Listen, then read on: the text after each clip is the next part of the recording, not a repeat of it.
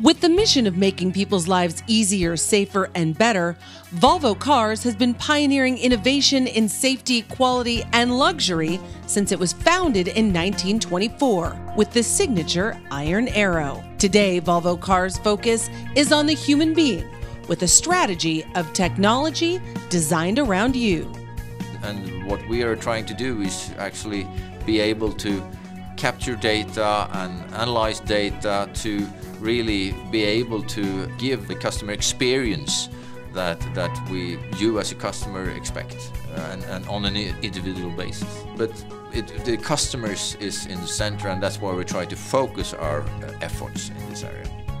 Data, analytics, and the Internet of Things are fueling that innovation in every area of Volvo Cars. Design, diagnostics, service, warranty, dealerships, marketing and sales, even education for owners about the features in their vehicles. At the hub, Volvo's connected car. I think we have been entrepreneurs when it comes to connectivity. We call it Volvo On Call, which is our telematics service. We had a big penetration for that service, and now we're up having a global solution for our connected vehicles with the same setup, and that is, we see ourselves in a top position there.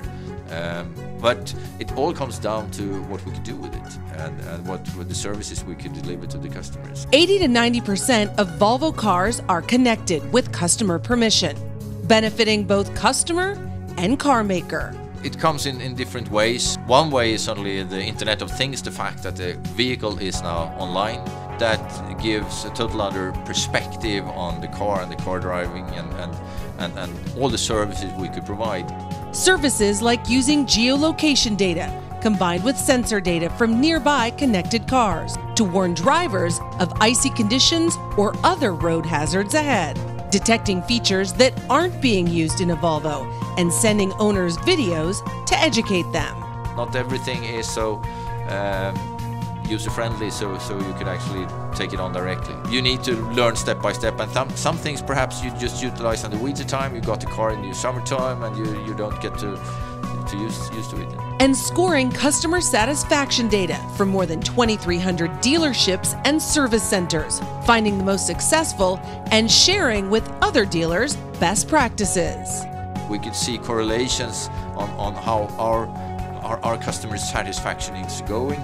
With this knowledge, we actually put up for every dealer a scorecard, and with an action plan, what they need to do based on what the customers that were in last month actually had experienced, and we're developing this over time, knowing which are the crucial parameters that makes customer satisfied with their workshop visit. With 80 to 90% of Volvos connected, Volvo Cars could feel a data deluge, but they see it as a strategic opportunity, collecting all clicks on Volvo.com and combining those with connected car data into the Teradata Aster environment.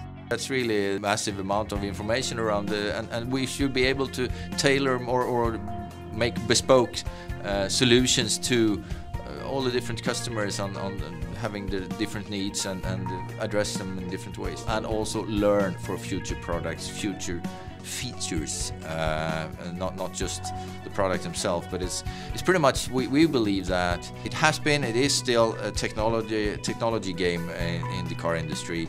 The technology comes up with all the features around the car, all the services, and that's really, we believe, as being the more strategic part, more important role that we could play, and where actually the decisive game is going to stand. How could we serve our customers better? Disruption in the automobile market means those consumers complete most of the buyer's journey online.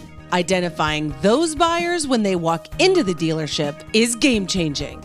They know which color, they know which packages they want to have, but they want to come to look upon the colors perhaps in real life and they make a test run. We can't offer that online, but otherwise it's pretty much of the sales activity is already done online as well, and that's also game changer.